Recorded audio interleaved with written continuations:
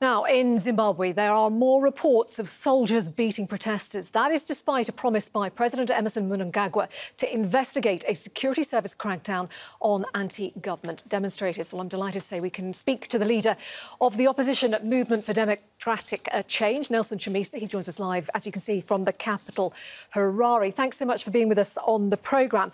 Given the crackdown and the level of violence we've seen in Zimbabwe over the past few days, do you still want your supporters out on the streets demonstrating? Well, I must say that from the beginning, it was not the MDC supporters who were demonstrating.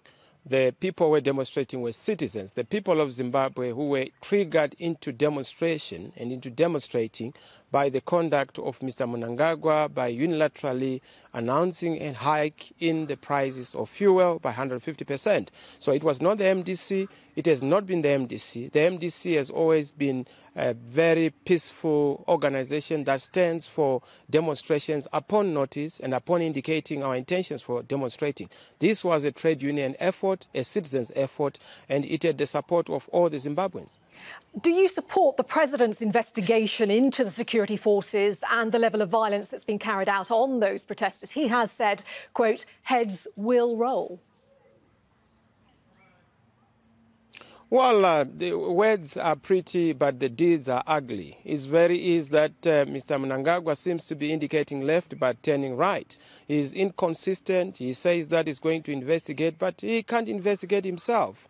The people who did what they did were doing that in the name of Mr. Mnangagwa, and he must be able to then indicate that this is what has already happened, because he knows the people were on duty, the people who did what they did. Right now on the streets, people are not in happiness, people are not in peace. There is a lot of internal displacement of persons. People are being dragged out of their homes, people being beaten, brutalized, terrorized. There's terror and fear all over, and citizens are not in peace. Again, having ammunition, live ammunition against ordinary citizens. That is unacceptable, and that goes against the tenets of democracy. Sure, and the president says he is going to investigate that. As I say, he says heads will roll. He also said the time is now right for national dialogue.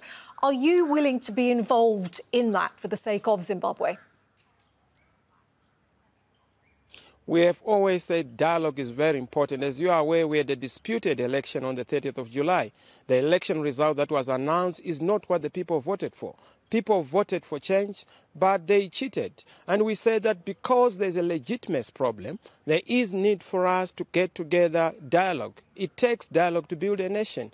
It takes dialogue to move things forward. And we've always called for dialogue, but we did not have any audience because they were not willing to dialogue. It takes two to tango. We are committed to dialogue. We want dialogue based on an agenda, not just power games, not just power maps or power deals, but we want to make sure that we have reforms in a comprehensive manner.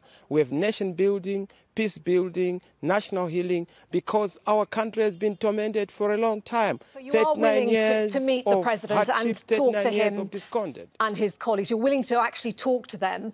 Are you willing to compromise on anything? Because it takes two to talk, two to tango, and two to compromise. Of course, there has to be sincerity, there has to be genuineness, there has to be willingness to communicate. We are willing to compromise in the interest of the country, but we can't compromise on the fundamentals. We can't compromise on the factual issues. We have to compromise on things that move the country forward. Of course, that is the subject of the substance of the dialogue. But dialogue is important. We need to make sure we transition from the old system to a new system. Mr. Mnangagwa has failed to be that new system, and we need all Zimbabweans, inclusive dialogue, for us to be able to move forward. Nelson Chamisa, really good to talk to you. Appreciate your time. Thank you for joining us there from Harare.